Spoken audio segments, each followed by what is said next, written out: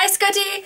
So when I say that I'm not a gamer, I mean I'm not one of those people that plays games for 24 hours a day. I'm not one of those people. I casually enjoy gaming a little bit, but I'm not a gamer.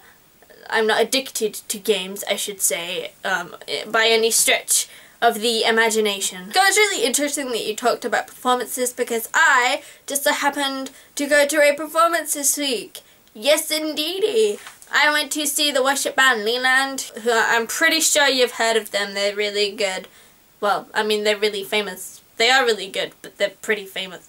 If you haven't heard of them, it's like progressive worship style stuff.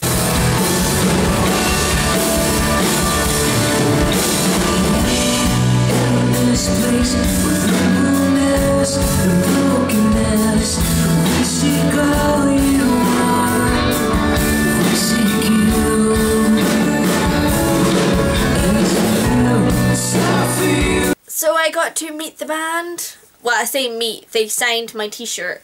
This is the Great Awakening t-shirt that I wore. I haven't washed it since Tuesday night, so it kind of stinks. But the reason I haven't washed it is because they signed the shoulder of the shirt while I was wearing it.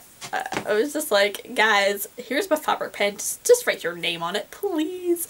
And my friend Jill took pictures of me getting my shoulder signed by the band. You can see it's all wrinkled. It hasn't been washed or ironed since Tuesday. It smells disgusting. I don't normally have dirty pieces of laundry for more than like a day. It's just the fact that with fabric pens you have to iron the fabric mark on so it doesn't come off in the wash. That's why I haven't done that, because I haven't got around to ironing the shirt yet. Anyway, so yeah, they signed my shirt and I got a picture with the band and everything, and it was so cool. And I just think that being a fan of a band is an integral part of today's society, you know? So to carry on from the theme of performances and shows and concerts and stuff, I'm going to give you a brief list of 10 things to do and also not to do at a rock concert. Now, I made this list thinking of the typical big massive rock concert, not like a really small town one.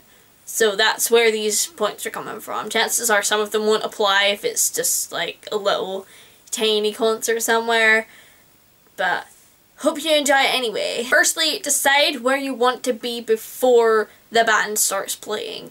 If you realize as soon as the first song starts that you are way too close to the front beside a massive speaker and it's blasting your eardrums out, then you should have really thought about that before the band started. Think, I want to be close to the front, but I don't want to be beside either of the two speakers at the right or the left, so I'm going to try and wangle myself somewhere in the middle.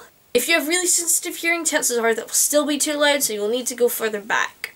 Thing number 2, don't text or talk or take selfies during a really intimate moment like a quiet song, because chances are you're going to get some death glares from big fans. 3. Absolutely do come prepared with sensible clothing. Sensible shoes. If you're the kind of person that likes to rock out, you don't want to be wearing high heels if you're a girl because your feet are gonna be dead. Don't wear like sweaters because chances are it'll get really sweaty anyway. Or if you do have a sweater for when it's cold outside, bring a bag so you can take it off and put it in, etc. Bring water, all that kind of stuff that you'll need.